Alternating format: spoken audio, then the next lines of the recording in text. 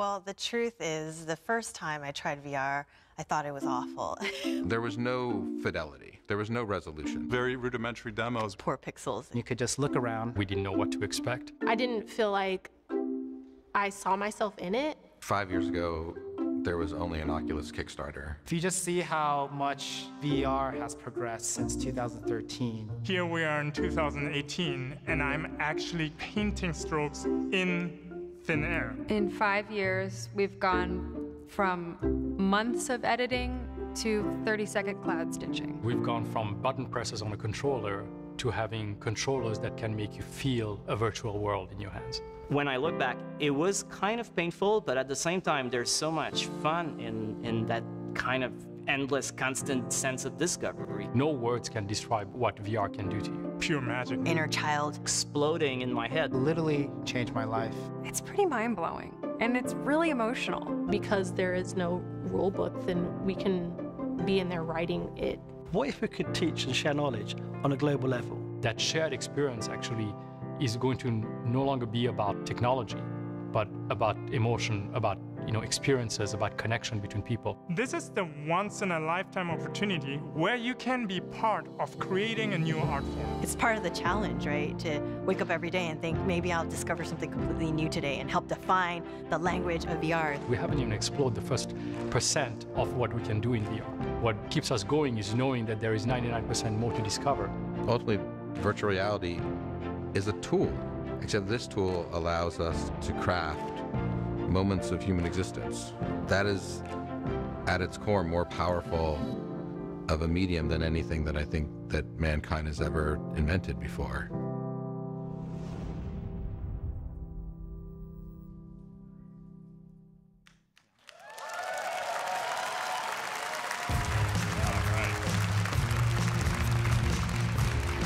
Hey.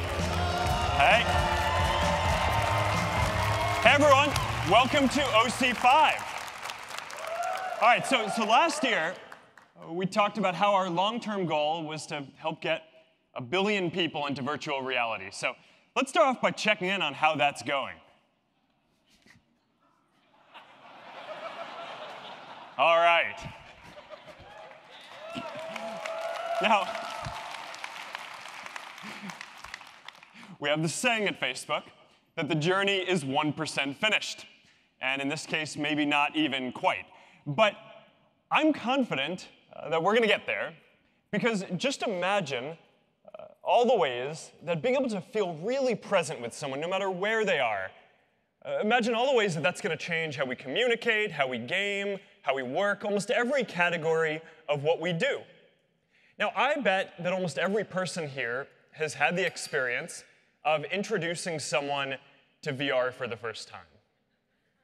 And you've seen how people just can't stop smiling. Right? They're giddy. They don't want to come out. It's clear that this sensation of presence is a new kind of digital experience. And we're getting closer and closer to being able to easily step between physical and virtual worlds. So for me, this isn't a question of whether we're going to get there, it's how. Or what is the exact roadmap? What are the exact next steps we need to take on the path there? And now, I think that we all need to focus on solving 2 important problems next. So the first is that we need to build an ecosystem that's self-sustaining, right? Where developers can afford to, well, and we're back. All right, wonderful. The first problem we need to solve is getting the microphone to work. Assuming we can do that, then we are on to the second problem, which is building an ecosystem which is self-sustaining, where developers can afford to build high-quality experiences because there are enough people who are using these platforms who are going to pay for the content. Now, I guess the second or the third problem, if you will, is that we need to build a product with a form factor that is comfortable, that you can take with you anywhere you go, and that is powerful enough to run any experience we want. So, all right, let's go talk about the ecosystem first. All right, so right now, there are thousands of titles for VR. There's everything from art to social VR to live music. It's a broad enough range, so if you have a cousin who's into dinosaurs, or a grandma who's into strategy games, who is an awesome grandma, then there's going to be something for them in VR. But right now, a lot of this is indie development. Right? A lot of it is still funded directly by us to help get the ecosystem started. Some of it is big studios exploring, even if it's not profitable yet.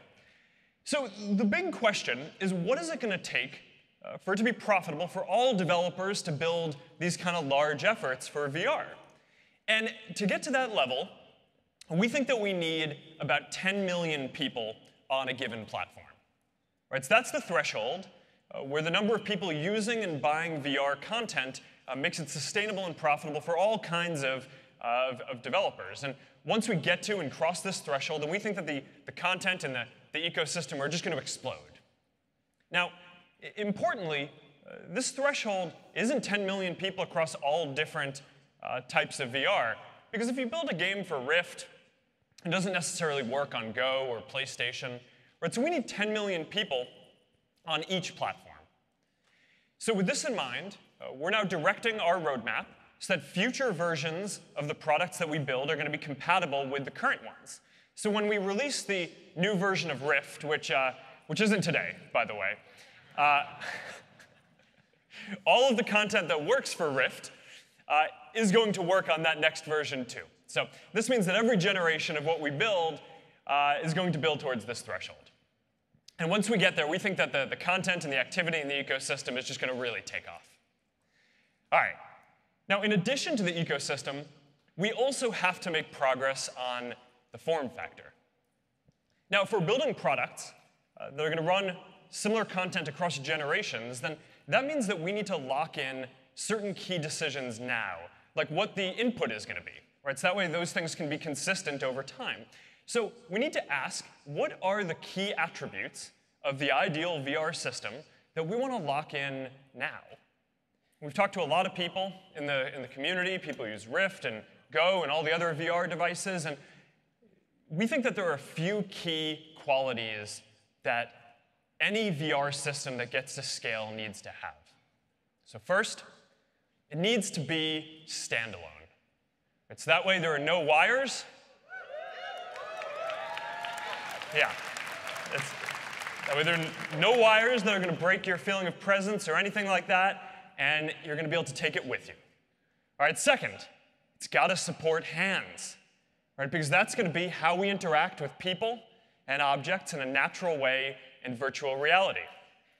And third, it has to offer 6 degrees of freedom. So you could not just walk around or look around, but you can also walk around and move through a virtual space just like you would in a physical one. Right? So if we can bring these 3 qualities together into one product, then we think that that is the foundation for the ideal form factor for VR. So we've been working on this for years now. And at Connect, for the past couple of years, you've heard me talk about Project Santa Cruz. And today, we have some news for you. I am excited to announce Oculus Quest.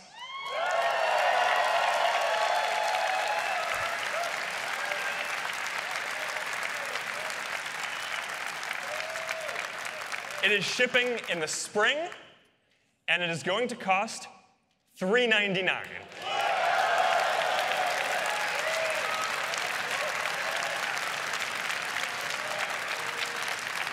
This is it. This is the all-in-one VR experience that we have been waiting for. It's wireless, it's got hand presence, 6 degrees of freedom, and it runs Rift-quality experiences.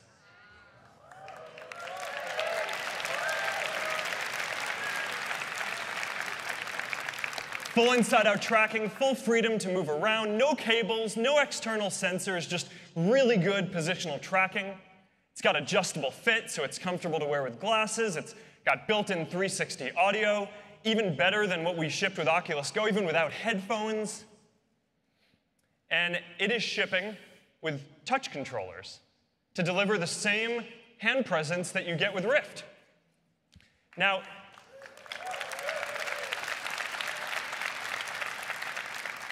I want to take a moment to thank all of you who gave us feedback on this, because You might know that when we started working on this, we were actually planning on building a different input device. But because we got so much feedback that the input should be the same as Rift, we went with touch. And now we're doing even more work to bring these ecosystems closer together over time. And by shipping with touch, we're going to be able to work with all of you to bring a lot of the most successful games from Rift to Oculus Quest, including Robo Recall, The Climb, and Moss, just to name a few. And we're going to have more than 50 titles available for Oculus Quest at launch.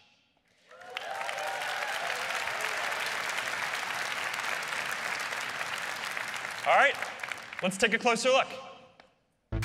Oculus Quest is an all-in-one VR system. It's just you and your hands, completely free and immersed. With 6 degrees of freedom, state-of-the-art optics, and built-in audio. You can forget about wires, PCs, and phones. Oculus Quest is ready to play when you are.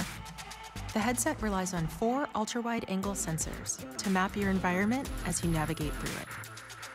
And with Oculus Insight tracking, every move you make in the real world translates right into the game you're playing. Combine that with Oculus Touch controllers, and the game is at your fingertips.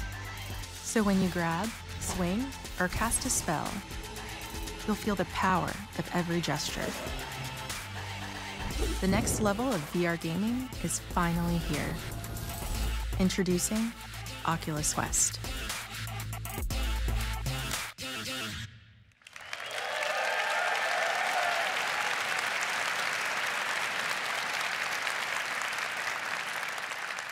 So this thing is, it's just wonderful. All right, you're all going to be able to try it out right here at OC5. And some of the experiences are just really amazing. You can play tennis. We have a tennis court set up. So you have one person on one side on the tennis court playing and another person on the other side in the living room. And you can see how the experience just scales up and down nicely with the amount of space that you have available. You see the ball coming, you run towards it. You see your hand, you hit it, you get haptic feedback. It's awesome. You're going to be able to play dead and buried out there. It's basically like playing paintball. You get to run around with your friends, ducking behind virtual objects, except no physical welts. So that's better. All right, so this is all set up, and you're going to be able to try all this stuff out right after this keynote today.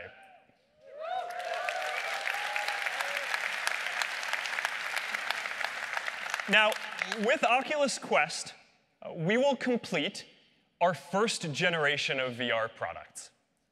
So there's Oculus Go, the most affordable way to experience VR for the first time. There's Oculus Quest, the all-in-one VR experience that we've been waiting for.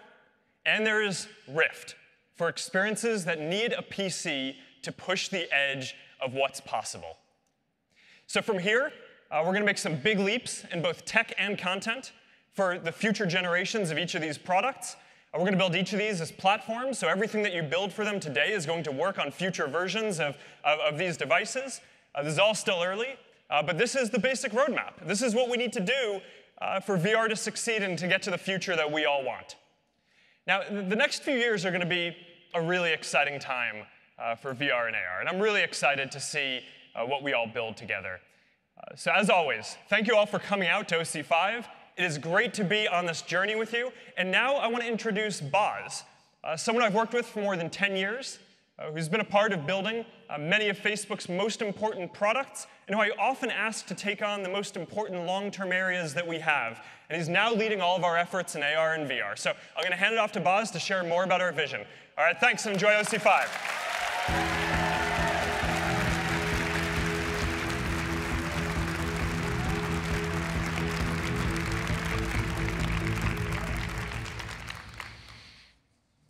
Just under a year ago, I was sitting in the audience, right over there, attending my very first Oculus Connect. I had just joined the AR/VR organization. And I got to hear Mark talk about Dorothy and Echo Arena and the power of virtual reality. About 2/3 of the way through his talk, this flashed on the stage. And I just thought how odd it was that Mark had never mentioned this to me in any of our conversations before I joined. I guess it just slipped his mind. It's a true story. But I've been at Facebook a long time, so I'm not unfamiliar with goals like these. But we've never faced anything like we're facing in AR and VR right now. We are in the early stages of a tremendous platform shift, bigger than the shift from web to mobile. In fact, it's not just a shift in the computing platform. It's a shift in how humans will connect. Let's put that shift in historical perspective. The history of technology is nothing if not the history of humans trying to connect. We domesticated horses and bridled them. We built trains across the wilderness. We laid thousands of miles of copper under land and sea. We've invented cars. We flew planes across continents and oceans, all to connect. Facebook itself is nothing if not a small step forward in that grand historical march. Yet with all of our technological progress, we still have tremendous limitations on our ability to connect. And the biggest limitation is physics. There is simply no substitute yet for being there. Physical distance becomes emotional distance. And what we've come to understand is that distance isn't always measured in miles. Sometimes it's measured in missed moments. Now, nothing has been better at breaking down the barriers imposed on us by physics than the phone. The phone is the greatest computing device ever invented, sitting atop centuries of human progress. But despite all its greatness, all that it's given us, all that it offers, we are approaching the limit of what the phone can do for us. Think about the last time you did a video call with your grandmother, your college roommate. I mean, first of all, video calls are like an event. You got to plan it, you got to schedule it. You got to sacrifice your left arm to get a decent angle once you're on the call. And if you're with somebody physically with you, they better stand behind you or they're not on the call. Now, this is better than nothing, but it's not rich in the way that we know human connection can be rich. You know, we're using these tiny windows to reach out and connect with people, and as a society, we've just maxed out whatever bandwidth these little devices can provide. We can do better. So what would it take to feel transported to another place? The tools that we're building in AR and VR have the opportunity to answer this. You know, we see the opportunity in video presence, where we think there's a chance to build a platform for the home that enhances people's ability to connect. We'll talk more about that in the coming weeks. But of course, we also can be transported and feel present in virtual reality. This map shows the 2.5 billion people that Facebook connects. This is what those connections look like on Oculus today. We have a little bit of work to do. But we are starting to realize the promise. It's not the number of connections that matters most. It's the depth of those connections. That's what VR and AR will be able to do better than anything that has come before. That's why Facebook is so committed to this work. VR is often depicted as isolationist or escapist. And that dystopian future is a real possibility if we don't put people first, if we don't put human connection first. Today, the focus may be more on content, and that's great. But in the fullness of time, I expect virtual reality to be a platform primarily centered around human connection. Looking 5 or 10 years down the road, this could have really profound impacts on the fabric of society.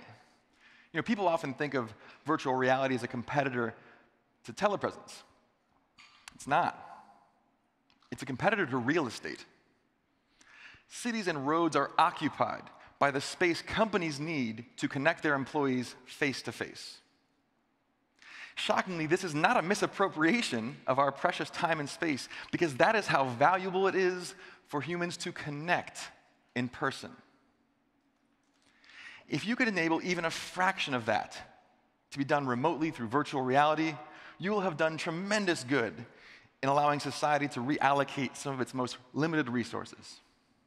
Not only would people be able to connect with the people that matter most to them in real life because they're commuting less, but this would also enable access to jobs to those who today have limited opportunity due to geography.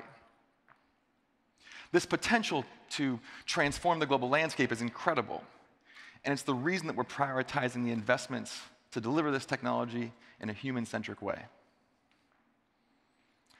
You're all already familiar with Oculus Rift, which has been powering great VR experiences with PCs for years now. Earlier this year, we announced Oculus Go, which is focused on entertainment and social use cases and is by far the most affordable way to get into virtual reality. And as you've just heard Mark announce, we are excited next year to launch Oculus Quest. But you're not stopping there. We're also going to work on future technology that will unlock even more. Instead of taking the real world and overlaying virtual objects on top of it, like we plan to do with augmented reality, you can also take real-world objects and integrate them into virtual reality so that everything can interact. This is super important for unlocking future use cases like reimagining how we collaborate at work. What you're about to see is actual footage from a prototype of mixed reality shot with the Oculus Quest. So as I put my headset on, we can see the virtual world overlaid on a very, very crude reconstruction of the real world behind it. And here I'm watching a video of my son and I playing with iron powder and a birthday candle for Science Saturday, when I get a notification that my wife sent me some photos on Messenger. And I can go in and browse and pick out a few favorites before it's time to get back to work. The top of my to-do list is to work on my OC5 script, so I better get to it. You can see that I'm able to access my real-life keyboard and desk in front of me while enjoying the boundless space that virtual reality affords me. And then I get a notification that tells me I've got a meeting. My speech will have to wait. I make my way into a virtual room somewhere in the metaverse that allows me to work alongside my team in a persistent environment. Someday there will be people in here, lots of people, imagine it. And here comes my colleague now. Now this is yeah, thank you.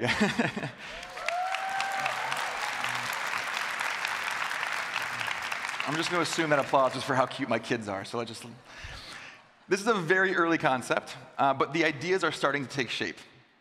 Being able to connect with people both physically proximate to you and physically distant at the same time has the potential to tremendously broaden our capacity to connect with other people, especially if you can have access to all of your information without constantly having to check your phone. Mixed reality won't be ready for a while, but it is on our roadmap. We think it's a huge part of the next 5 years of virtual reality and an important step on the path to augmented reality. This work is bigger than Facebook. If you're sitting in the audience like I was a year ago, then you have been on this journey with us, probably longer than I have.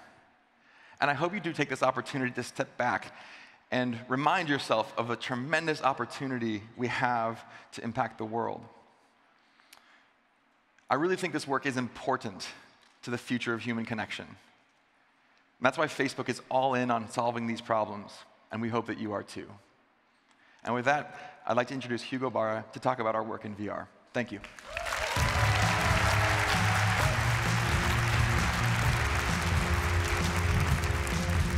Good morning. And wow, I'm always blown away by the energy in this room and in this community. Welcome, everyone, to OC5, our 5th Oculus Connect. That's right. We have so much to share today, but before we get started, I want to give a special welcome to a very special group here with us this morning. There are about 50 of you here today, and you know who you are, our most dedicated developers and creators who have attended all 5 Oculus Connects. Yes, thank you. Thank you for your hard work and your dedication over the years. And thank you for continuing to believe in the power of VR. And another special welcome to those watching the keynote together, live in VR in Oculus venues. Yeah, we're streaming in 180 video, so it should feel almost like you're here with us in the room. Which brings me to our mission at Oculus. Our mission is to defy distance. And to deliver on this mission, we need to build hardware, software, and of course, an entire developer ecosystem that brings this new medium to life. And that is where you come in. Over the last 5 years, we've been building VR products and platforms to bring more people into VR. And our goal is to help you find your audience on the right platform and build a business. Oculus Go is our first all-in-one VR headset and the most affordable way for people to experience VR for the first time. Here at Connect, we'll share what we learned from Oculus Go so far and what we're doing to bring even more compelling content to this platform so we can continue to grow this audience. Oculus Rift and Touch remain the gold standard for high-end VR experiences and our test bed to push the boundaries of what's possible. Today, we're going to share with you a few new developer features and then follow up with a number of technical and design talks here at Connect from both Oculus folks as well as many of you from our community. And finally, Oculus Quest is our first all-in-one VR headset that brings the magic of Rift to a mainstream product that appeals to an even wider audience. This is a new category for VR, and in the next 2 days here at Connect, we're going to share with you everything you need to get started. So let's dive in. And we're going to start by taking a look at what some of our top Rift developers have been working on lately, kicking off with a super high-energy film that celebrates this awesome community. Check it out.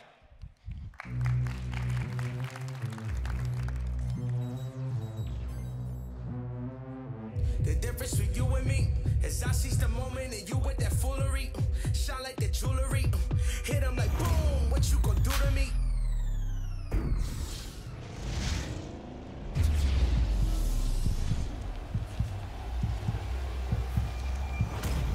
But you won't ever beat me, and I'll be out so fast that you won't ever meet me. Don't hate it, I'm the greatest. Think it's luck, bro. You should see me up in Vegas. It's no opposition. Myself is the only competition. So slam, bow, bam, boom. The king is here, make some damn boom.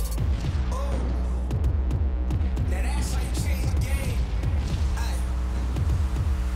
That's how you change the game.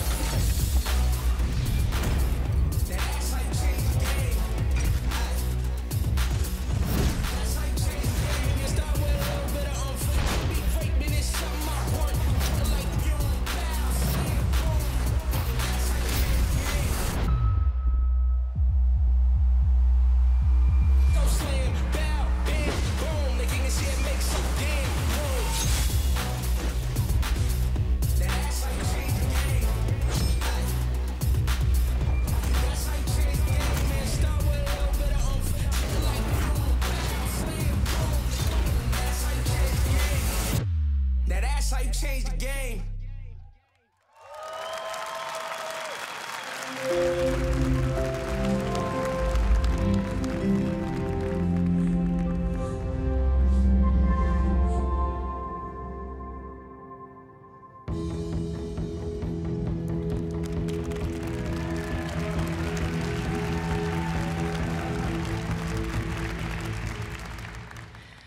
We have come a long way since Rift launch.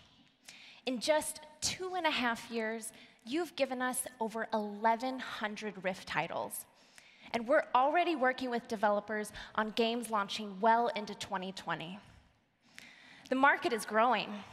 And with touch being the standard for six-DoF gaming, there are more opportunities for people to compete, conquer, and connect in your games. Just look at Orbis VR, one of VR's first and most successful MMOs, where players have spent over 440,000 hours since the game's launch in December. Even more remarkable is that this game was built by a team of 2 working remotely. With a growing community and eager fans wanting more, Orbis VR is launching a massive expansion early next year with beautiful new visuals, highly customizable avatars, and much more. I'd also like to give a shout out to Space Bullet, creators of Vox Machina. Join up to 16 players as you pilot a giant robot in this super mech simulator and lead your team to victory. The team of 3 behind this game received one of the first Oculus grants we ever gave in 2014. And they've come a long way. So we're excited to announce that they are launching today. Congrats to the team.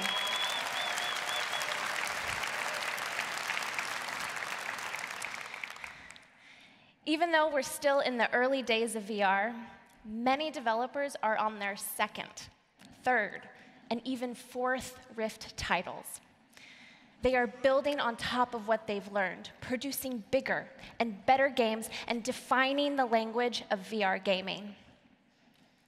Like Ubisoft, who was one of our first VR adopters. They gave us Eagle Flight, Werewolves Within, Star Trek Bridge Crew, and Transference.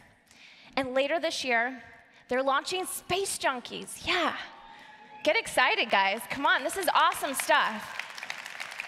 Space Junkies is a first-person multiplayer space shooter where you gear up with insane weapons and battle your opponents in intense zero-gravity duels. Insomniac Games has also given us a lot of enjoyment over the years, from Edge of Nowhere to Feral Rights and The Unspoken. And coming in 2019, get excited for Stormland. Stormland's a hardcore experience that players have been waiting for. This action-packed adventure game lets you walk, run, climb, and even glide over an expansive open world that evolves over time. Finally, let's talk about Ready at Dawn, a studio known for jaw-dropping visuals and character-driven narratives. Ready at Dawn has created one of the first made-for-VR franchises. They started with award-winning Lone Echo, which defined what compelling character interaction in VR feels like. It became one of the highest-rated titles among press and players alike. Then they expanded with Echo VR, which invited players into glorious zero-gravity battles in Echo Arena, and coming later this year, Echo Combat. So, what's next?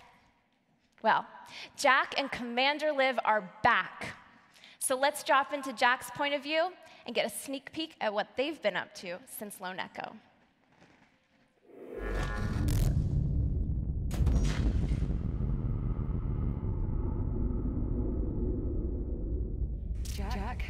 Jack, can you hear me?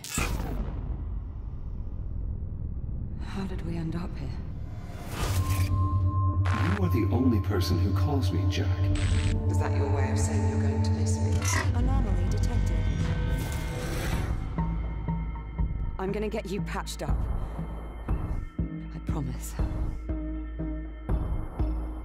Not to jinx it, but I think we're actually making progress here.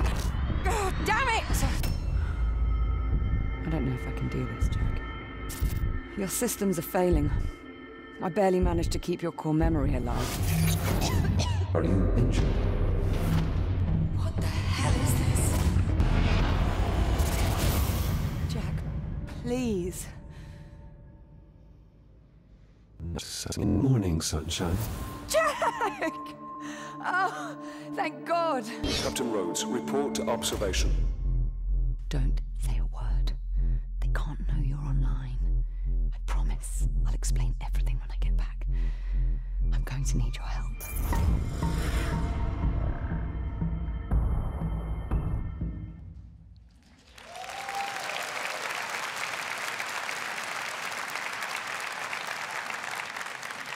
Rift powers the most expansive, bold, and groundbreaking games in the world.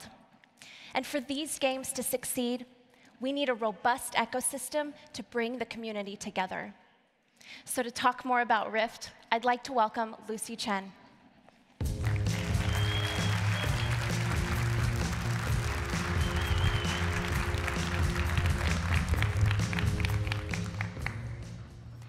All the experiences you just saw are only possible with the power of Rift.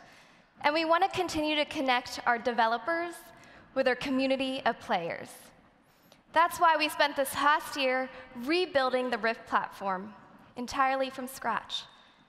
It's a whole suite of new tools to help you connect with each other and play the games you love. Let's dive in. Last year, we revealed two of the major changes. Home has transformed from this static storefront to your personalized corner of the metaverse, planets and all. We also introduced Dash, your new system interface, your command center that follows you throughout your journey and gives you full access to your PC desktop, all inside Rift. And we're excited to announce that the new Rift platform is rolling out to everyone starting today.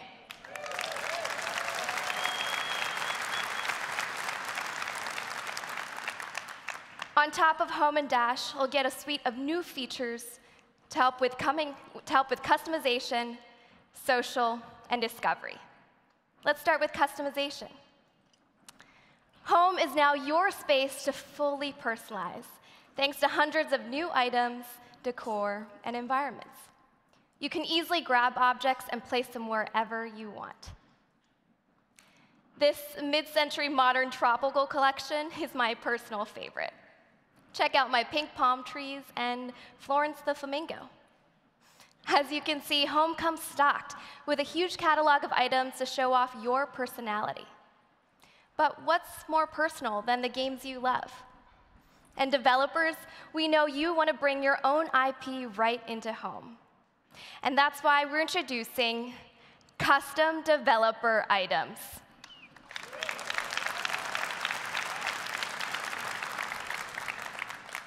Devs have already created items from your favorite games, like Echo Arena, Super Hot, and Moss. And soon you'll be able to earn even more. Just imagine playing Brass Tactics and getting this awesome, fully animated airship to showcase directly in your space.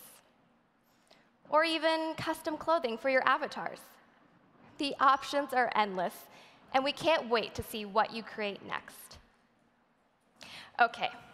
So Home is now more personal and connected to the games you love. But to truly feel at home, you need to be able to share your space with friends. Today, you can invite your friends to come over and even set up a home theater.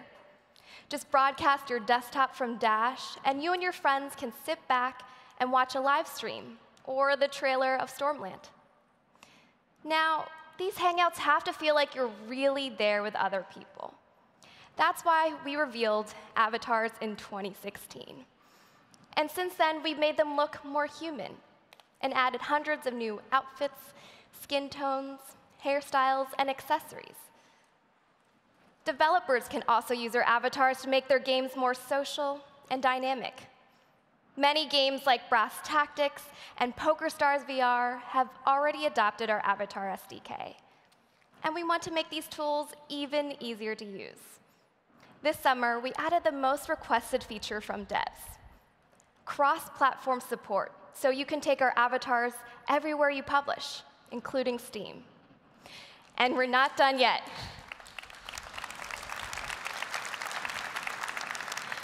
And we're not done yet. Coming later this year, expressive avatars.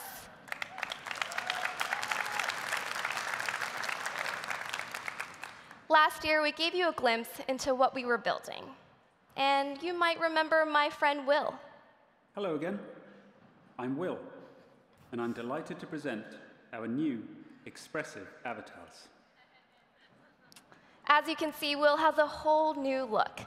The glasses are finally coming off so you can look into each other's eyes. With our research into simulated eye and mouth movement and micro expressions, it feels so much more natural to interact in VR. With all of these updates, Home's social foundation makes it easier to connect with friends and the games you love. But oftentimes, your journey starts even before you put on your headset. The Oculus desktop app is now more personalized, so you can find the most relevant games and stay connected with friends. But what about when you're away from your computer? Currently, there's a mobile app for Oculus Go. And starting today, the mobile app supports Rift.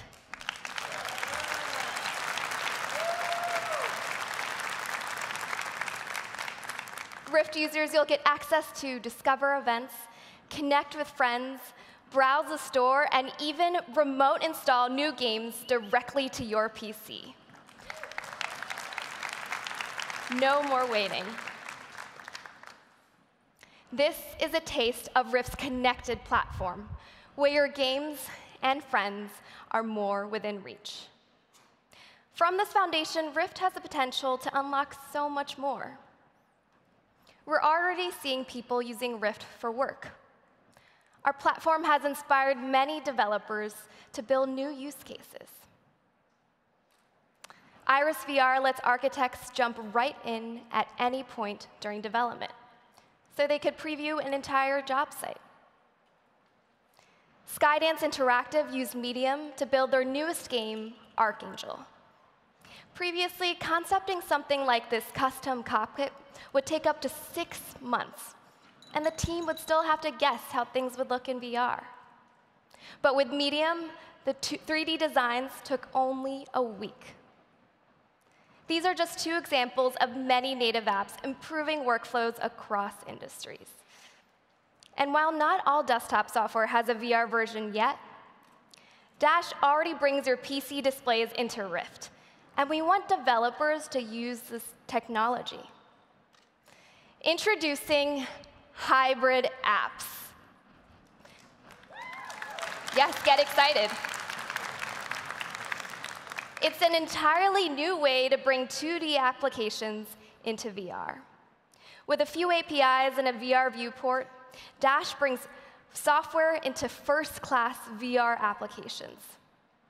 To see what this could look like, we partnered with Algorithmic Labs on an experimental version of Substance Painter. Many artists today use their app to paint 3D models on desktop. But with hybrid app support, artists can move seamlessly from 2D into VR. As you can imagine, manipulating a model in 3D space is so much easier. Just look at how the textures are coming to life on Toby the robot. And Dash automatically brings in all the UI, so it's the same workflow, but now in a 3D space.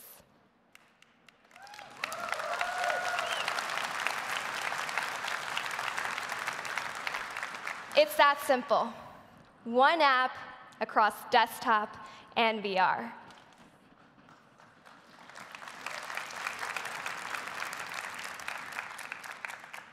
With hybrid apps, just imagine all the ways VR will transform workflows, even your own daily workflows, from 3D animation and CAD tools to photo editing and design. It's still early days, but we'd love to hear from you. Stop by our session this afternoon and stay tuned for more.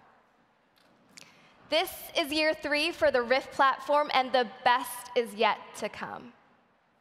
So now, let's take a look at Oculus Go, where entertainment is front and center.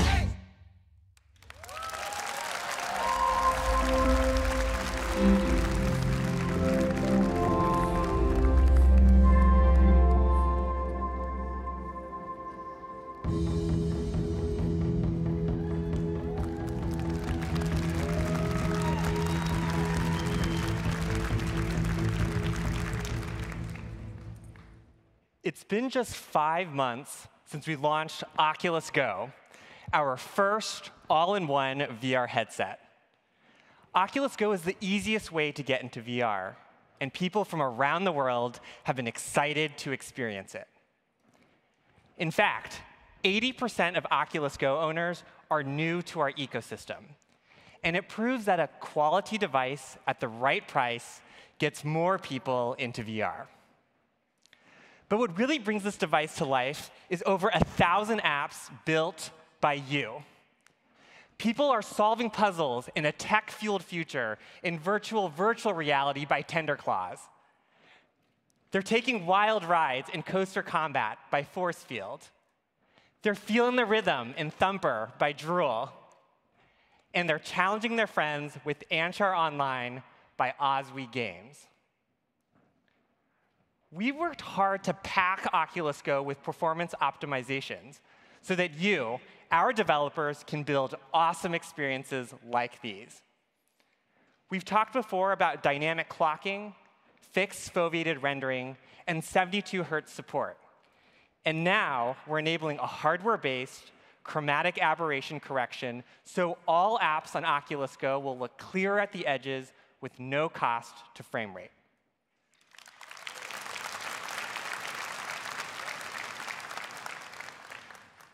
We continue to improve across the stack so it's even easier to develop applications. And one title I'm super excited to play is Covert by White Elk. It's a social co-op game where you and a friend pull off epic heists. While one player is in the headset, the other is on their mobile device. And it's a unique game mechanism that's tons of fun. We've heard from people over and over again that they want to experience games with friends. So we're making that possible for even more apps on the platform. Coming soon, casting.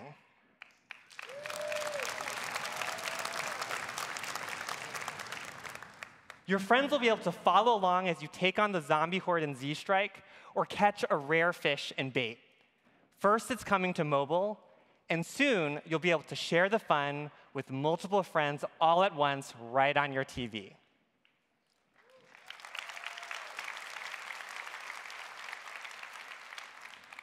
We also hear from Oculus Go owners that they love using it to watch movies, concerts, and TV shows because Oculus Go feels like a personal theater.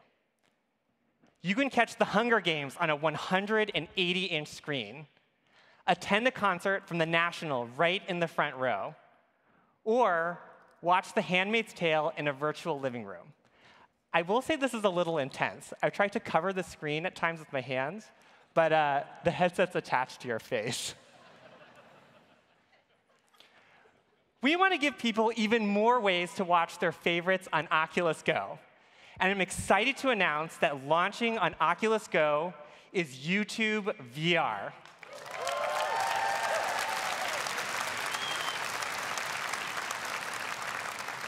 With over 800,000 VR videos, there's something for everyone. Take a look.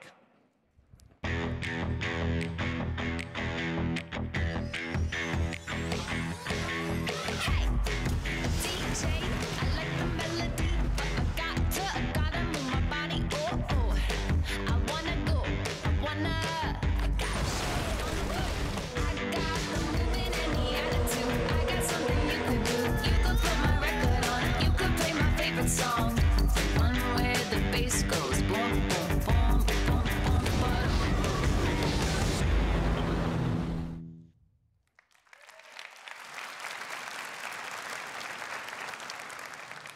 YouTube VR joins the lineup of incredible media partners on Oculus Go. So whatever you want to watch, you can slip on a headset and enjoy.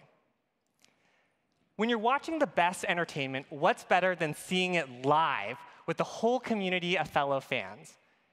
In May, we launched Oculus Venues, a new way to watch live concerts, sports, and more in a virtual stadium. Let's give a shout out to everyone watching this keynote in Oculus Venues today.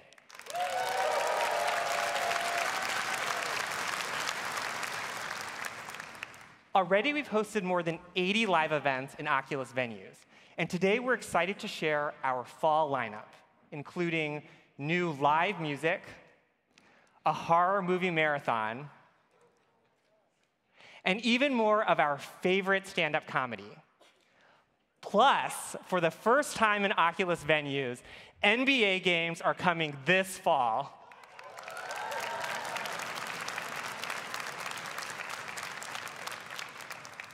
And everyone who attends an NBA game in venues will unlock an NBA avatar jersey that's yours to keep and wear with pride for the rest of the season.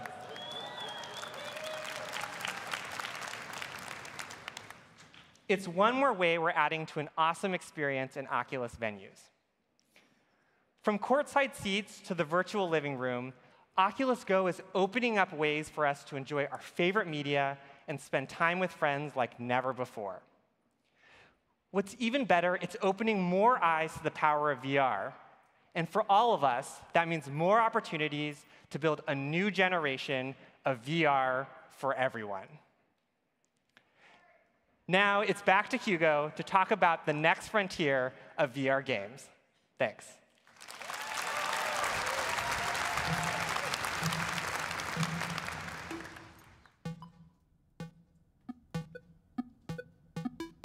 Whoa. There's a cherry down there. Nice grab, nice grab. Nice. Cut up, cut up. Yeah, there you go. Whoa. Whoa. Whoa.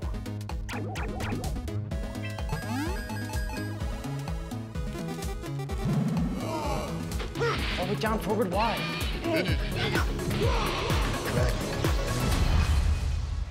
Whoa.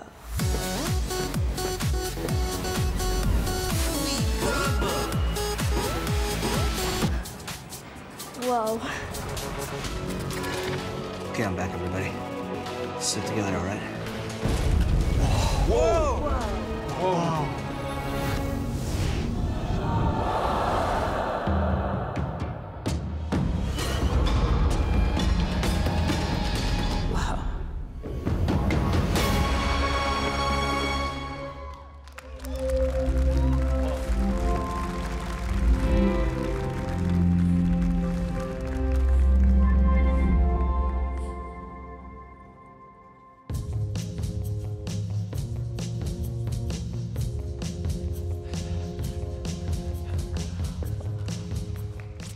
For decades, people have been organizing themselves in communities built around games.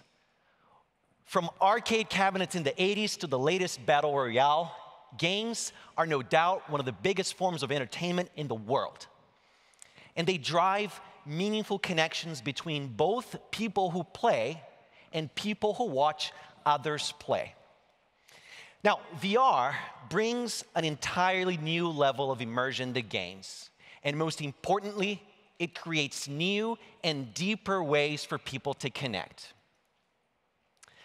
2 years ago, Oculus Rift set the gold standard for games in VR with 6 degrees of freedom tracking and hand presence with touch controllers. Now, not everybody has access to a high-end PC, of course. So since the beginning, we've been asking ourselves, what would it take to be free of the PC and get the magic of Rift into a single portable VR headset? Well, it took us 3 years of hard work, and now we're ready to unveil Oculus Quest. Yes, yes is right. Finally, right? Our first all-in-one VR headset with positional tracking and touch controllers. It combines everything we learned in our journey with you, the immersion of Oculus Rift, with the convenience of Oculus Go, into a revolutionary VR product made for games. And as Mark shared earlier, Oculus Quest launches this spring for $399.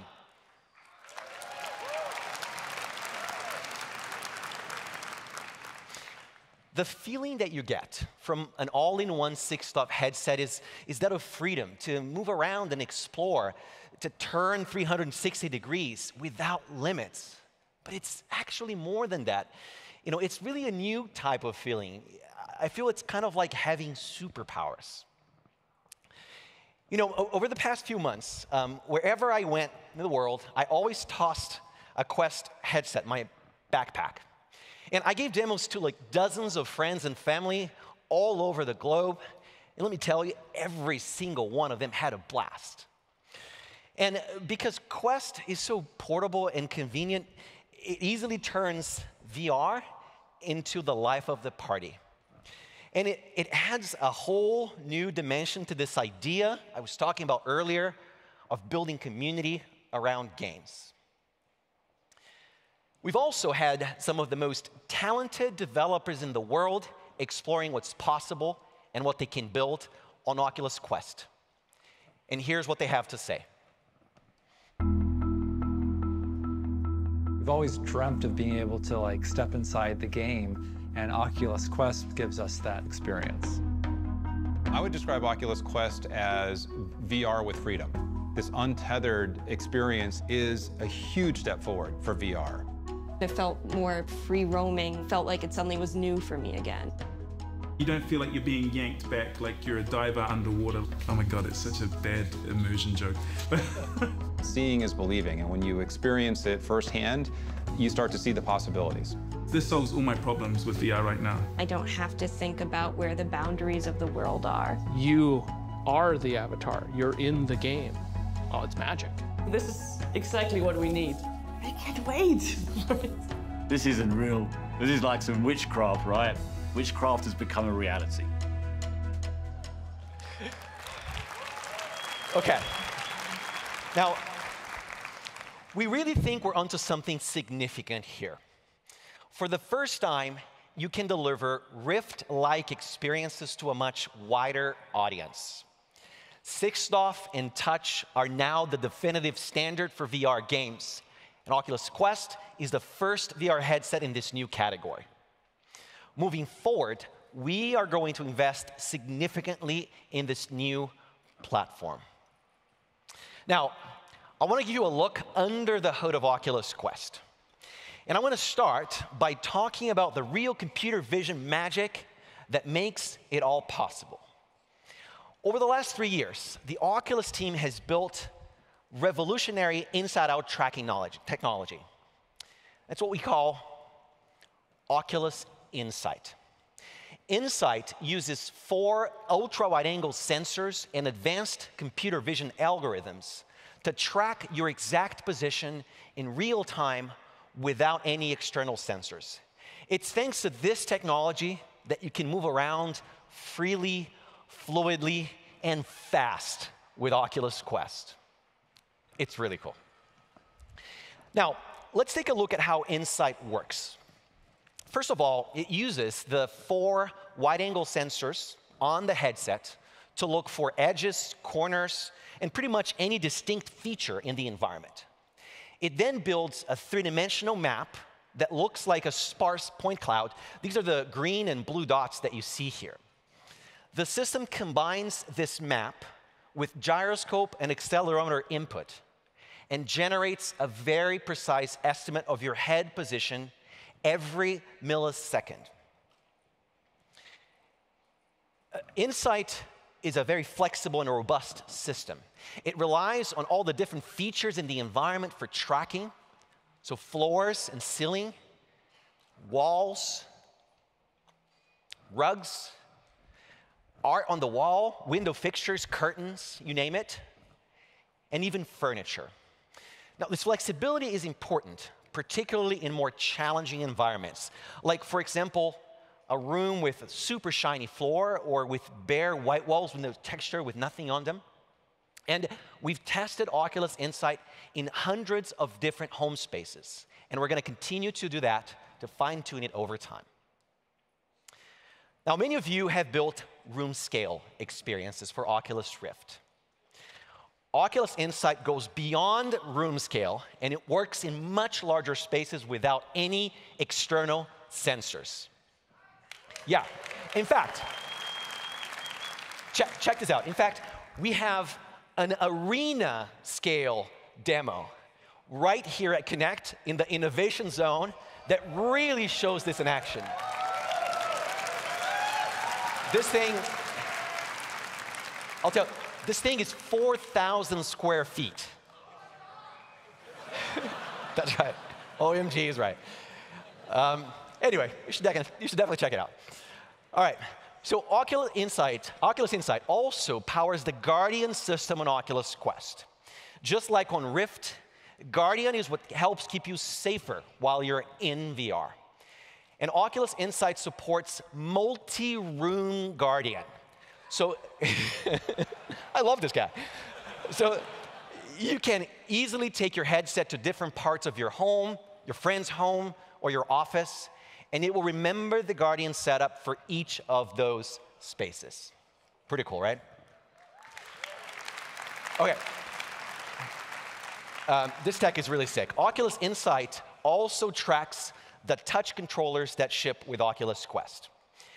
And thanks to your feedback, the touch controllers on Quest share full input compatibility with Rift.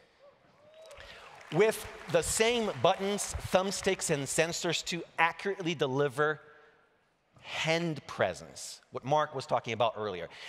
This means that everything that you've learned and that we've learned and invented in game design for Rift applies to Oculus Quest. And it also makes it easier for you to develop titles that work across both platforms. Oculus Quest features an integrated audio system to deliver great immersive sound without headphones.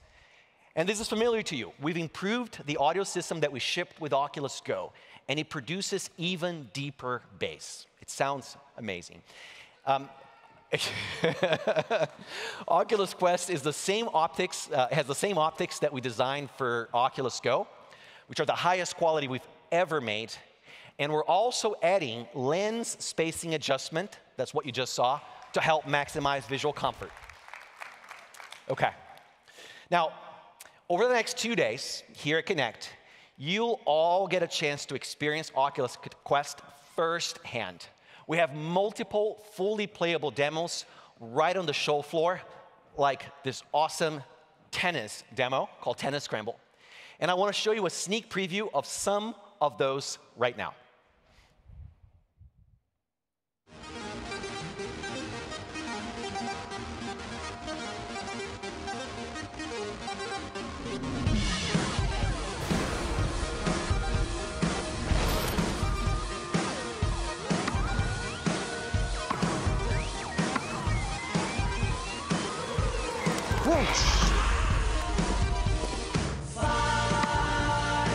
And the serve.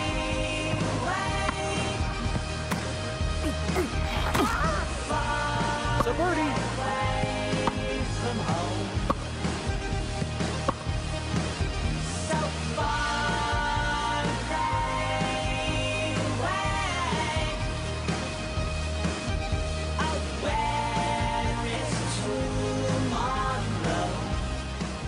It looks fun, right? Well, it's even more fun than it looks. It's pretty sick. You can check out the demos right after the keynote.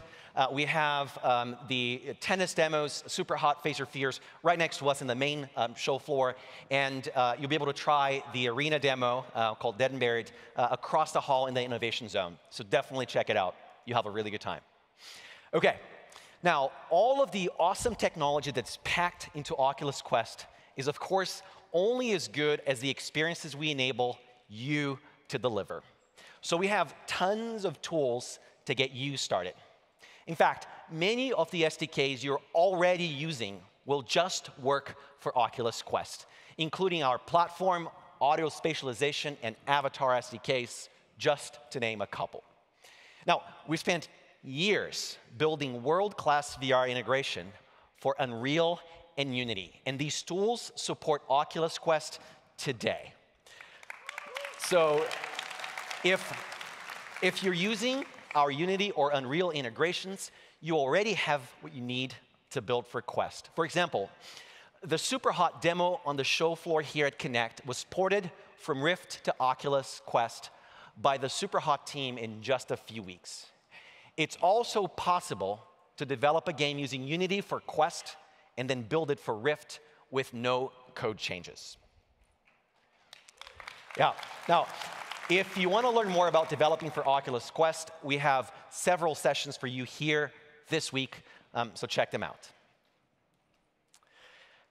And that's Oculus Quest, our first all-in-one 6-stop VR headset with touch controllers for hand presence, Oculus Insight tracking technology that goes beyond room scale and supports multi-room Guardian, integrated audio with improved bass, and best-in-class optics. And what you're seeing today is just a start. We're planning over 50 high-quality titles available at launch, and our launch lineup will be an impressive showcase of what we've all learned together over the years. And we hope it inspires all of you to build what you've always imagined. We're going to share the full lineup next year, and in the meantime, we wanted to give you a sneak peek at something very special we've been working on with one of the most innovative and award-winning teams in the universe. Please welcome Executive in Charge at ILM X Lab, Vicki Dobbs-Beck.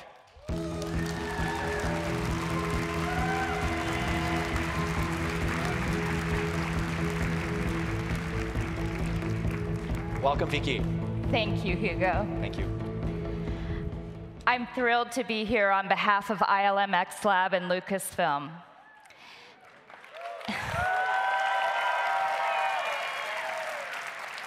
As many of you may know, ILM X Lab is Lucasfilm's immersive entertainment division. We extend the Star Wars universe through emerging technologies like virtual reality. And our goal is for fans to literally be able to step inside our stories. We've been pushing the boundaries of storytelling, most recently with Carne y Arena, that was directed by Alejandro Inarritu and produced by Legendary Entertainment.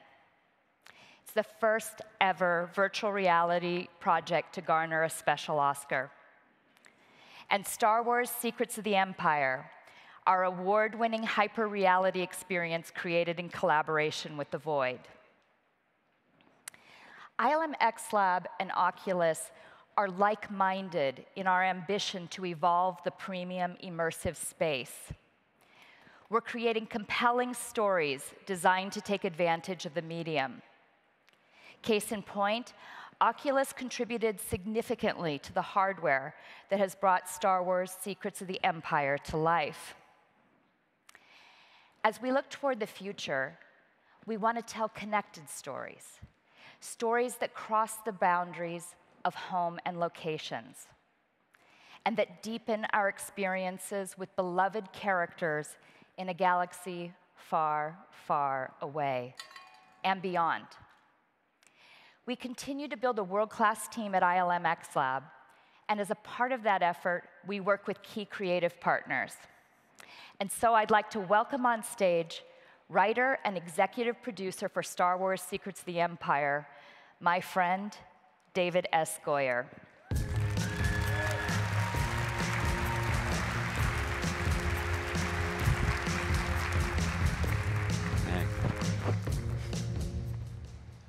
Thanks, Vicki. So, working on a groundbreaking interactive experience like Star Wars Secrets of the Empire, it was an incredible opportunity for me, but it was always part of a larger narrative plan. So over the past few years, I've been working closely with ILM X Lab and with the Lucasfilm Story Group to create connected stories for the virtual reality space. At Star Wars Celebration in 2016, we announced that we were working together on a virtual reality project about one of the most iconic characters in the Star Wars universe, Darth Vader.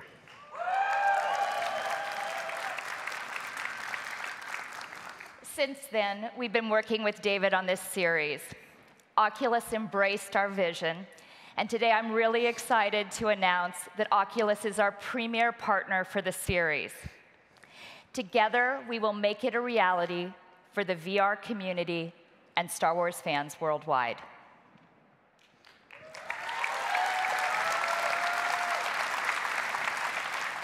As creators, we are designing the experience to take full advantage of Oculus Quest 6-off fully immersive VR, without cords or the need for a PC.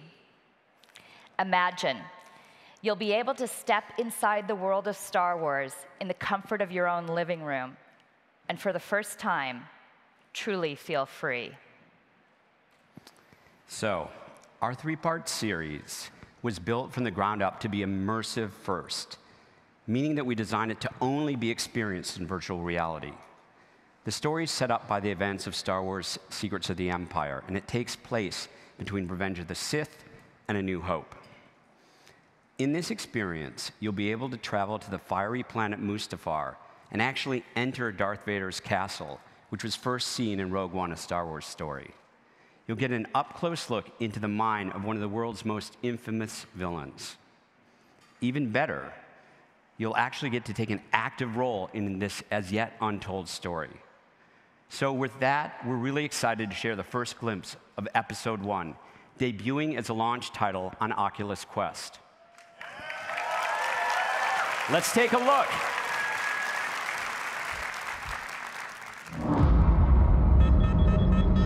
There's something wrong, Captain. I need you in the cockpit now.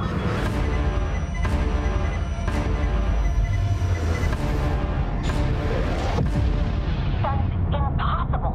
Something's pulled us out of hyperspace.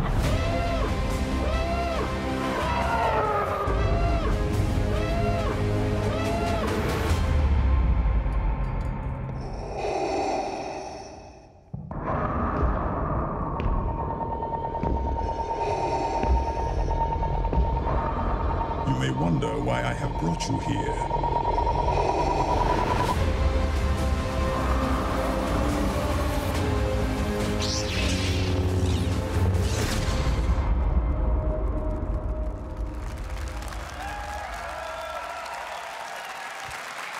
Wow. I've seen this video about 25 times, and I get serious goosebumps literally every time I see it again. We could not be more excited for these worlds to come together and for you to be at the center of this groundbreaking Star Wars series. It's going to be awesome. All right, we've covered a ton of stuff this morning. Amazing new titles coming to Oculus Rift, including Lone Echo 2, Vox Machina, and Stormland. Also on Rift, we're making Oculus Home and Dash available to everyone today, with the Rift platform now officially out of beta. Plus, new developer features coming soon, including custom developer items and expressive avatars. On Oculus Go, we're really excited to have YouTube VR launching soon, and NBA games coming this fall to Oculus venues. Plus, casting, a big feature request that will make Oculus Go even more fun and social for everyone. And of course, we gave you a preview of Oculus Quest, our first all-in-one 6-DoF VR headset that brings the magic of Rift to a mainstream product. And we can't wait to see what this community is going to start building for it.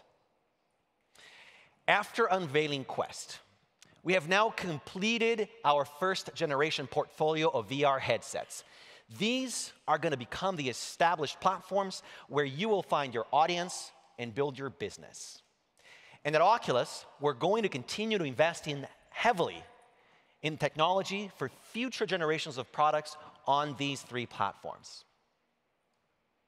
And of course, speaking of the future, leading the team that's pushing the boundaries of VR and AR forward is an Oculus Connect favorite and my friend, Michael Abrash. He is the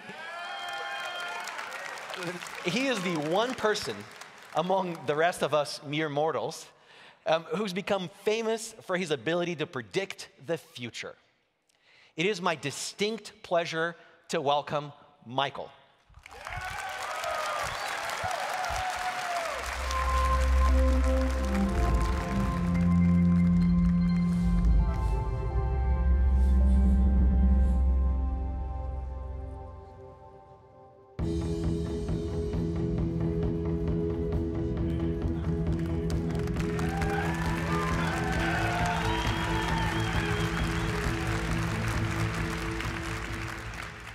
Wow.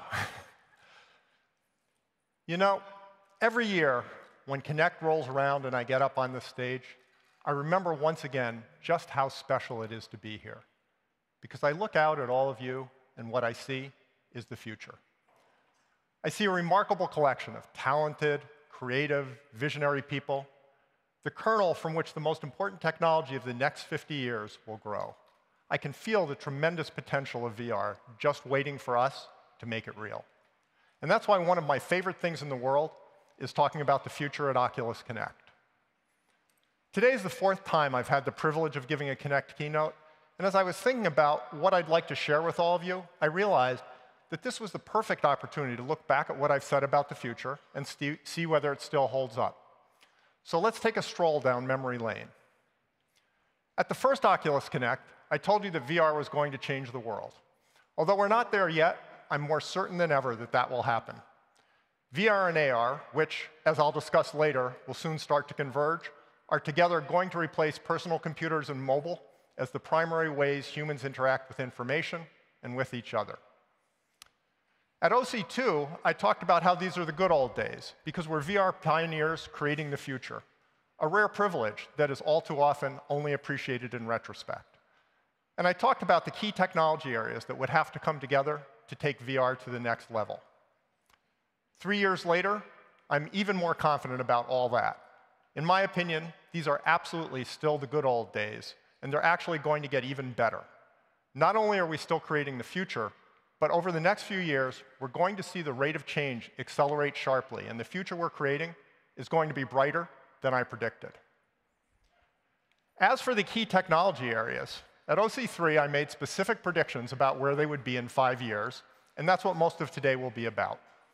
And yes, in case you're wondering, I do wear a blue shirt every day.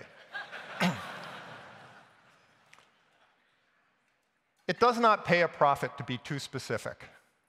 Overall, my 2-year predictions are looking pretty good, but I was perhaps a little more specific than I should have been. Not about the technologies themselves, but about their timing. I think most of what I talked about will be in consumers' hands a year later than I thought, 4 years from now rather than 3. But apart from that, not only are the predictions still on track, it's actually starting to look like I underestimated in some areas. I'll review my predictions in detail and update them a little later, but before I dive into that, I'd like to talk a bit about creating the future, starting with a quick story. As I described at OC3, back in 1995, John Carmack asked me for a second time to join him at id to write Quake, and this time I was ready to make the move. However, I'd never been to Texas, and I'd never met anyone else from id, so I took a trip down to Dallas to check things out. At some point during that trip, John and I went to Tia's Tex-Mex for lunch. By that point, I had decided to take the job, but I was not all that confident about my ability to do what John expected me to do. I had just climbed a mountain in shipping Windows NT, and Quake looked to be a much higher mountain, with no one but the two of us to write the code, and I was wondering if I would be able to hold up my end of the work. And actually, while it's not part of this particular story, feedback was not one of id's strengths. So I kept wondering whether I was living up to John's standards for a full 6 months after I started. If you've ever seen the movie The Princess Bride, there's a bit about Wesley being captured by the dread pirate Roberts, who initially spares him, but who tells him every night, "Good night, Wesley. Good work. Sleep well. I'll most likely kill you in the morning."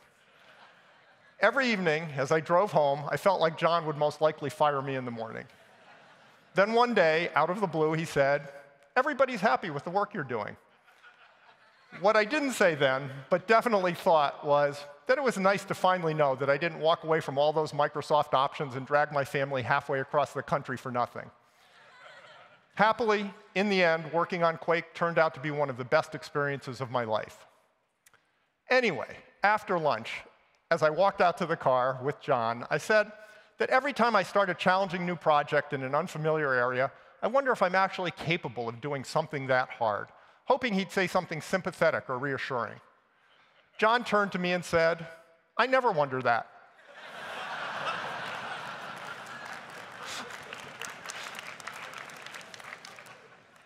Which is part of what makes John John, and part of why you should listen to every word of his keynote tomorrow. But while John would probably have no problem with the dread pirate Roberts, uncertainty is difficult for the rest of us. We mere mortals are far more comfortable iterating on what we're familiar with than plunging into the unknown, and it's much easier to follow taillights than it is to blaze new trails. That's especially relevant for VR, where we're all blazing new trails. It's hard for us not only technically, but also psychologically. That's just human nature. but it's also far more satisfying to dive into the unknown and succeed. The breakthrough work we did at ID was far more personally rewarding than if I had gone through another cycle of polishing Windows NT. For me, at least, work is satisfying in proportion to its impact and originality. And when it comes to impact and originality, VR and AR are as good as it gets. When I say that we're creating the future, I mean that literally. The world our children and grandchildren live in will be defined by the work we're doing today. Technological waves like VR and AR don't just happen. They're driven by a critical mass of smart, motivated people with a vision, people like all of us together. So please keep that in mind as you encounter the inevitable obstacles and frustrations of forging into the unknown and creating the future. In that context, it's instructive to look at the PC revolution, which is the closest analogy to what we're collectively doing with VR. PCs and their mobile descendants are the core of the first great wave of human-oriented computing, the greatest change in how we live in nearly a century. That wave came together in the 70s at the Xerox Palo Alto Research Center, where a team of researchers took on the mission to create the office of the future and invented the laser printer, developed Ethernet, refined the mouse and developed the bitmapped windowing interface, wrote the first WYSIWYG word processor, even coined the term object-oriented, and then put all that together to build the first personal computer, the Alto. Steve Jobs negotiated 2 visits to see the super-secret Alto in 1979. Here's what he said about that years later. And within 10 minutes, it was obvious to me that all computers would work like this someday. It was obvious. You could argue about how many years it would take. You could argue about who the winners and losers might be. You couldn't argue about the inevitability. It was so obvious. The Macintosh and Windows spread the technology Park had created. Developers built the software we use today on that foundation. Moore's Law enabled computers to get much smaller and 1 million times faster. And the result is a world in which all of us make our living using personal computers and communicate and stay in touch with smartphones. So the first great wave of human-oriented computing didn't just happen.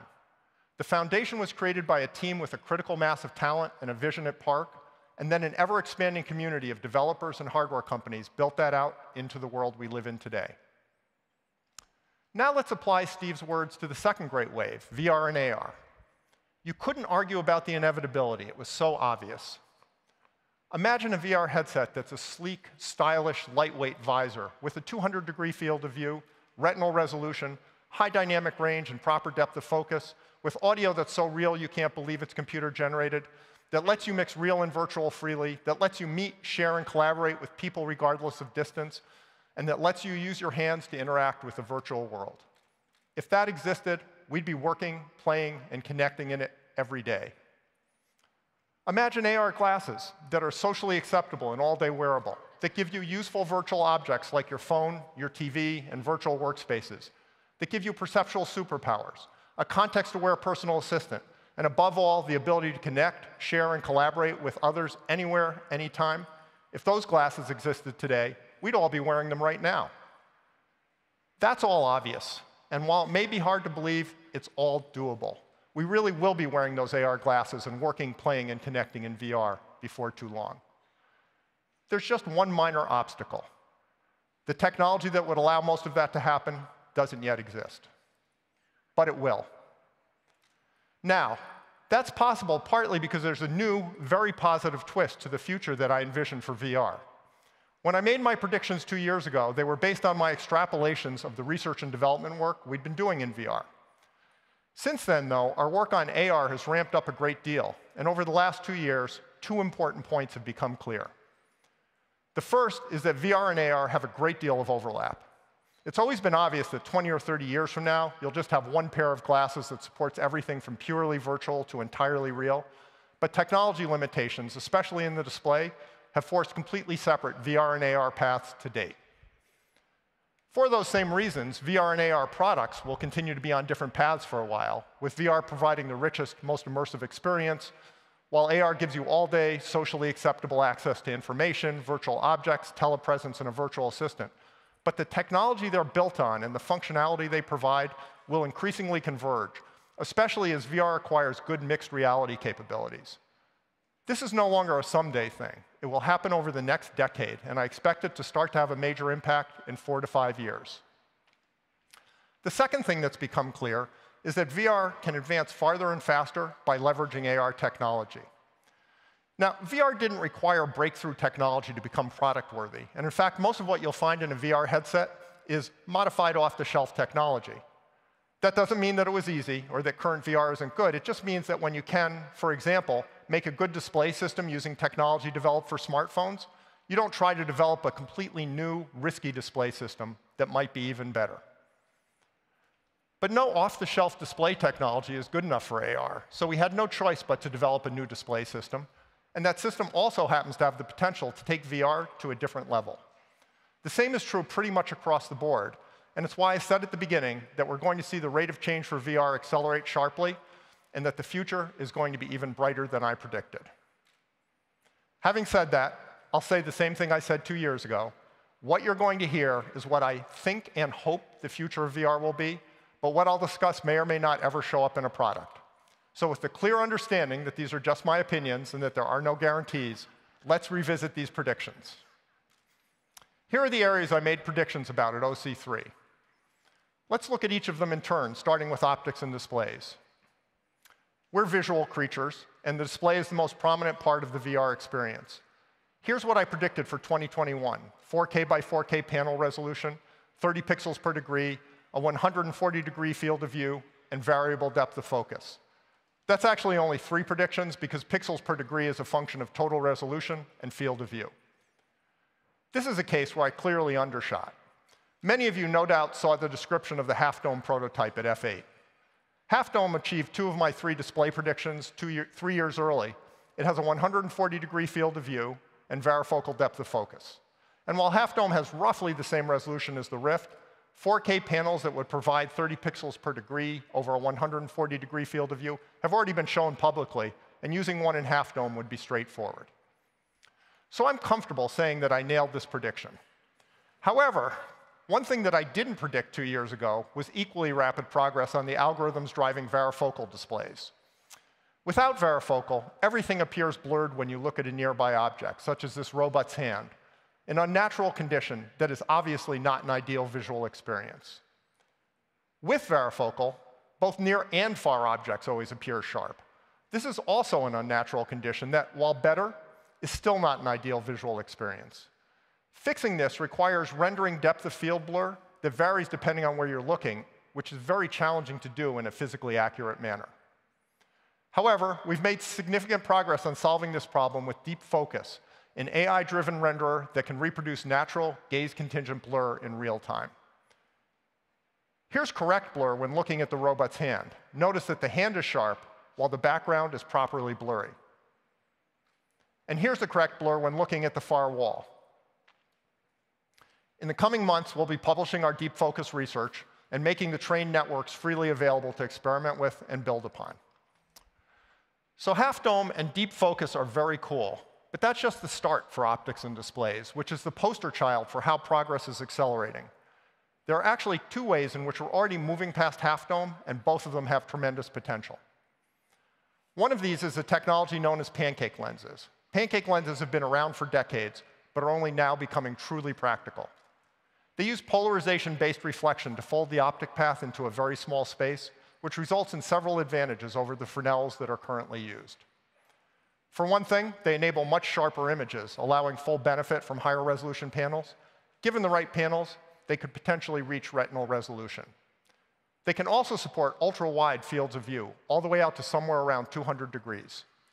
Finally, they enable much more compact headset form factors. That all makes pancake lenses very appealing, but I should note one limitation. You can get either a very wide field of view or a very compact headset with pancake lenses, but not both at the same time. So pancake headsets may be optimized for form factor and comfort rather than field of view, but if so, that will be a choice because they could have had an ultra-wide field of view instead. I'm not making any predictions about whether or when pancake lenses will ship, but they make it obvious that the rate of change has ramped up from what I anticipated 2 years ago. Remarkably, though, the long-term display technology slope is actually steepening even more thanks to AR technology. That comes in the form of waveguides, where light is injected into a thin glass plate and bounces down it, getting deflected out towards the eye a bit at a time as it bounces along.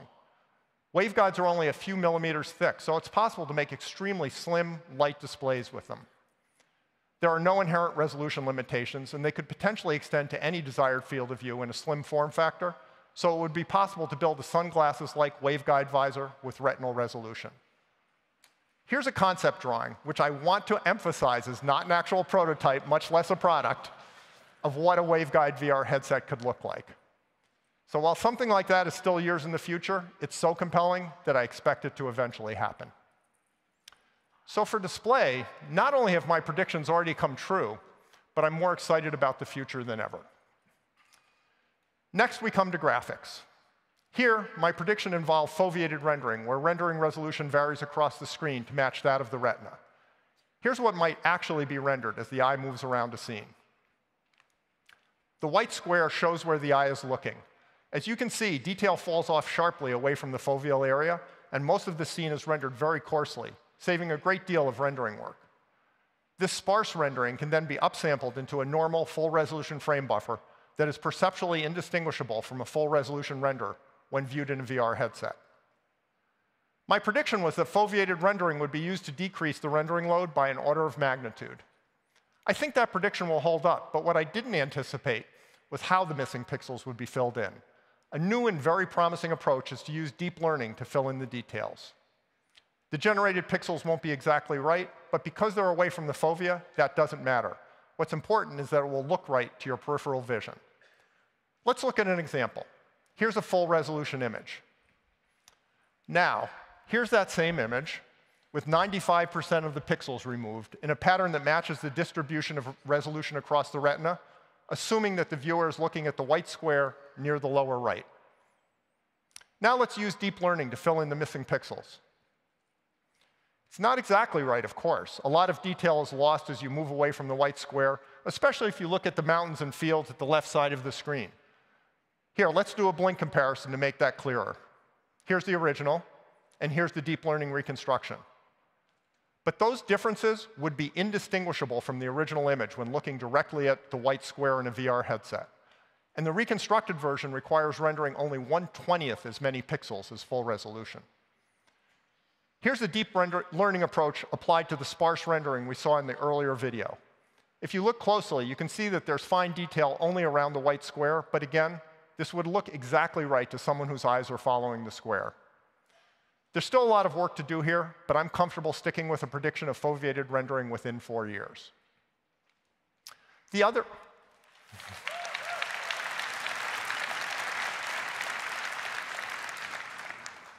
major challenge with foveated rendering was the requirement for eye tracking. 2 years ago, I predicted we'd have great eye tracking, but I thought it was a significant risk. It's still a risk, but I'm more comfortable than I was 2 years ago in saying highly reliable eye tracking will be here within 4 years. After all, it obviously works in Half Dome today, and while that's not the same as working across the entire population in a shipping product, getting the rest of the way there should be doable. I had 2 predictions for audio. One was that there would be solid technology for modeling the propagation of sound around virtual spaces. That is, how sound reflects, diffracts, and interferes as it bounces around. So virtual rooms would feel much more convincing, even though you might not consciously know why. The first propagation code is already on its way into product, and that will steadily improve over the next few years. The other prediction was that personalized head-related transfer functions, or HRTFs, would become a standard part of the VR experience. HRTFs describe how sound bounces off and diffracts around the head, and especially the ears, which is the key to enabling truly convincing directional sound. Now, you might think that sounds nice, but not particularly significant, kind of like a better form of stereo. And I might have agreed with you until recently. But a few weeks ago, I had my first demo with my own personalized HRTF. I put on special open-ear headphones and sat down in front of a table that had a cassette player on it. A researcher put a cassette in and turned the player on, and music started playing. She picked up the player and moved it around me, and I listened as it happened, wondering what the point of this was. I was asked to close my eyes and point to the player, and I did it successfully about a dozen times. Then she put it down and popped out the cassette, and the music kept playing. It took me a minute to understand that the player had never made any noise. The sound was entirely from the headphones, but spatialized perfectly as the player moved. Even once I understood that, it was so convincing that I had to lift the headphones away from my ears to prove to myself that they were really the source of the music. It was like no computer-generated audio I've ever heard before, and it was utterly convincing. Audio presence is a real thing.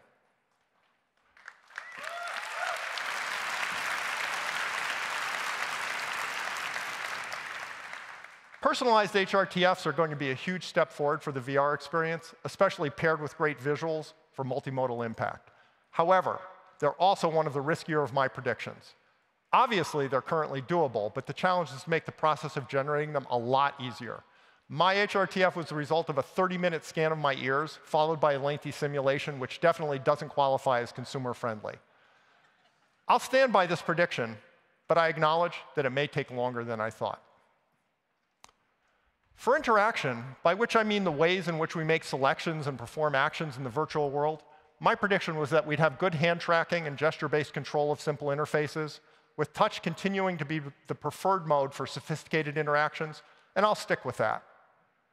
I also noted, though, that the only thing that I thought could fully displace touch-style controllers was the ability to use your hands directly, complete with haptics, to interact with objects in the virtual world, and that I didn't think that that would happen in the next 5 years, that in fact, it wasn't even on the distant horizon.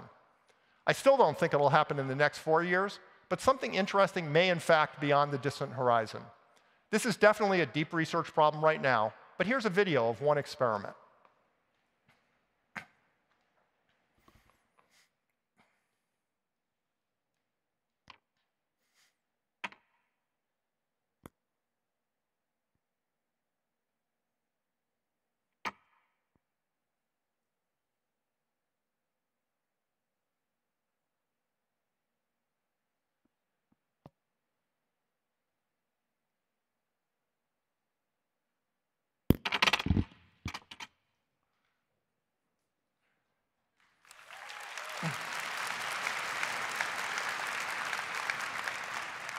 I predict the first time you get to use your hands with haptics in VR will be as much of a revelation as the first time that you put on a VR headset. Because that feedback loop from head motion to proper parallax is what creates strong presence in VR today. And I believe that that feedback loop from motor control to haptics can be equally powerful. So I don't have a 4-year prediction for haptic hands, but I'll make the farthest out prediction I've ever made and say that I believe that we'll have useful haptic hands in some form within 10 years. For ergonomics, my primary prediction was untethered headsets, but I also predicted greater comfort overall. This is an area in which the AR-VR connection really shines. The reason is that, in my opinion, in order to be successful, AR glasses have to be socially acceptable, weigh no more than about 70 grams, and dissipate no more than roughly 500 milliwatts on your head. Compared to that, VR ergonomics are a piece of cake. Applying AR technology to VR, especially display, silicon, audio, and computer vision, will make it genuinely possible to build something like the visor I showed you earlier. There's also another aspect of AR that will help to enable a hyper-comfortable visor 4 years from now, and that's a 2-part architecture. Given the thermal and weight constraints, it's not feasible to get enough compute into a pair of socially acceptable glasses to enable truly useful AR. So AR glasses will have to be linked to a companion device, either a phone or a puck, that has most of the battery and compute. VR can similarly link the headset to a companion device, and that will reduce the weight on the head drastically, vastly improving comfort and overall form factor. Better yet, VR headsets could link to the companion device wirelessly, giving you complete freedom of motion. Of course, freedom of motion in VR comes with the challenge of moving around safely, and here we come to computer vision and mixed reality. That is, freely mixing the real and virtual worlds by reconstructing the real world and bringing desired parts of it into VR. Let's look at an example of reconstruction. First, the space needs to be scanned. This can be done manually, but can also be done automatically as a person wearing a headset moves around a space, as you see here. As the headset moves, the sensors sweep around the space, cumulatively building up a model of it over time. Once the space is captured, the model can be pulled into VR and played back, mapped to the real world.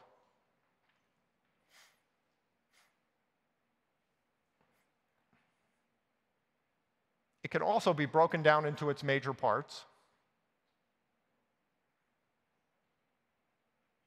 and it can be reskinned.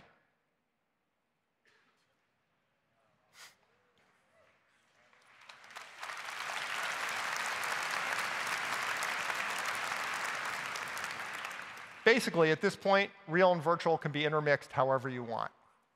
So that was pretty cool, but it was obviously a research video with plenty of artifacts. Can reconstruction get good enough to be really compelling?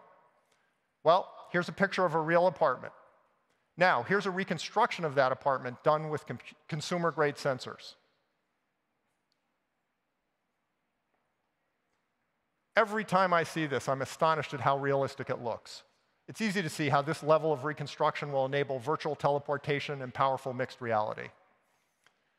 As we saw, a model of this detail and complexity takes time to construct. Instant real-time capture and reconstruction of the real world is also possible. It won't be as complete and polished, but will let you move around safely, interact with real objects, and mix real with virtual effectively. And that will be here within 4 years as well. Overall, computer vision capabilities are advancing rapidly, and I'm happy to stick with my prediction of high-quality mixed reality within 4 years. Now, mixed reality has implications beyond just expanding the range of VR experiences. Once we have good mixed reality, VR and AR suddenly have a great deal in common. For social reasons, you're probably not going to be walking around in public wearing a VR visor anytime in the near future, but otherwise, what difference does it make whether the photons showing you the real world come from the real world or from a display? In fact, mixed reality in VR is inherently more powerful than AR glasses because there's full control of every pixel rather than additive blending. VR can also provide a richer experience than AR because the display doesn't have to be see-through, the form factor is much less constrained, and it doesn't have to run off of a battery for an entire day. So the truth is that VR is not only where mixed reality will first be genuinely useful, it will also be the best mixed reality for a long time. AR's advantage, on the other hand, is that it will make mixed reality available all day, anywhere you go. But both of them will be mixed reality platforms with a great deal in common. This commonality leads to some important conclusions. If both VR and AR let you mix real and virtual, why would they have different user interfaces? Sure, they would use different controllers in different situations, but they should ultimately use the same underlying interface tailored to specific uses. Similarly, they should have the same developer environment and tools, and apps should generally work seamlessly across both, although some will obviously be better or more useful on one platform than the other. So VR and AR should converge in many ways over the next decade. And finally, we come to my last prediction, virtual humans. Truly lifelike, real-time virtual representations of real people, which I didn't think would land within the 5-year horizon. That may still prove to be right, but this may be another case where I was insufficiently ambitious because the rate of change is accelerating here too. Consider the face tracking video I showed 2 years ago. Now contrast that with this. A good morrow to you, my boy. It's healthier to cook without sugar. Thank you, she said. It's hard to believe, but one of those is a reconstruction, not a video. Can you tell which? Statuesque composure. The one on the right is the reconstruction. If you look closely enough, there are imperfections in the neck, the hair, the eyes, and the mouth, but it's impressively close to the real thing. Thank you, she said, dusting herself off. George is paranoid about a few. This is a novel machine learning-based approach we call codec avatars. And while it's still in an early stage, if it could be made to work for everyone and included bodies and hands, it would revolutionize how we communicate and collaborate. Put it together with mixed reality, and where you live would no longer have to be tied to where you work. You could visit, really visit with your family, even if you lived thousands of miles away. And of course, it would enable by far the best multiplayer games ever made. So I'm not betting on having convincingly human avatars within 4 years, but I'm no longer betting against it either. What's particularly interesting to me about the possibility of truly convincing virtual humans in the near future is that it is the last piece of the one thing I personally most want from VR. As I said 2 years ago, I would love to have a virtual workspace. A VR environment that you could configure any way you wanted with virtual screens, holograms, whiteboards, and whatever, then switch between configurations instantly. That's the most productive solo work environment I can imagine. And then, if we add virtual humans, it would become an amazingly productive collaborative environment as well. If all of my 4-year predictions come true, and virtual humans also lands, then a virtual workspace that replaces personal computers is a done deal. The only thing that that VR system would lack is true haptic hands, and that may well show up a few years later. Now, imagine that you have that powerful virtual workspace, and then AR glasses come along and let you seamlessly access that same workspace no matter where you are. True, the experience won't be as good, but you'll be able to do it anywhere, in a cafe, in a meeting, in an airport, wherever you want. You'll have the best workspace in the world when you're at your desk in VR, and you'll be able to access a lower fidelity version of the same workspace anytime, anywhere in AR. That's a future I look forward to with great anticipation, and one that I expect to see within the next decade. And with that, we've come to the end of my predictions. The bottom line is that things are pretty much on track. True, it will be a year longer than I thought before most of this lands, but on the other hand, some important areas are advancing faster and farther than I anticipated, so I think that's a fair trade. 4 years from now, VR is going to jump to the next level, and that's just the start. Every area will continue to improve, and virtual humans and likely haptic hands will be along before too long. In short, as far as I can see, and I can see pretty far, the future of VR couldn't be brighter.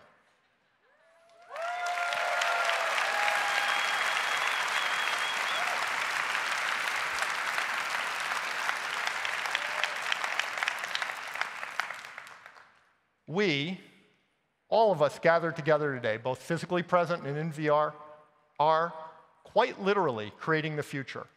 Our work is going to have a huge impact on how people live 10, 20, 50 years from now. Think of how much the world we live in has been shaped by Xerox PARC and everything that followed. What we're collectively doing now will shape the future even more powerfully. A technology wave like this comes along only once every few decades, and we are all unbelievably fortunate to be here for the beginning of this one.